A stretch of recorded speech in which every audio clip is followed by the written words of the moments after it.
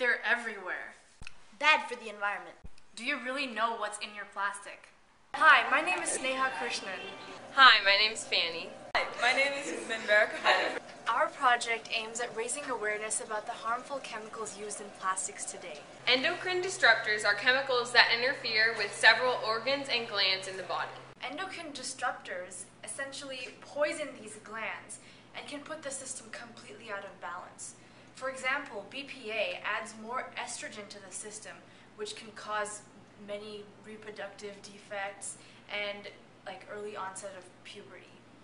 Bottles like these contain chemicals like BPA that can leach into the environment and can go through environmental pathways to make their way into our bodies. To better understand the amount of endocrine disruptors and plastic used, we did a case study of Costa Rica. And ever since about the 1990s, their amount of plastic usage has gone way up because of tourists, and their landfills have been filled with plastic bottles and other packaging plastics. And during the hot summer months, these chemicals leach into the soil and into the water, harming marine life and throwing the pH levels and all of that in the water out of balance. So, what's our plan? Well, we're going to come up with a sturdy plastic bottle that contains no endocrine disruptors.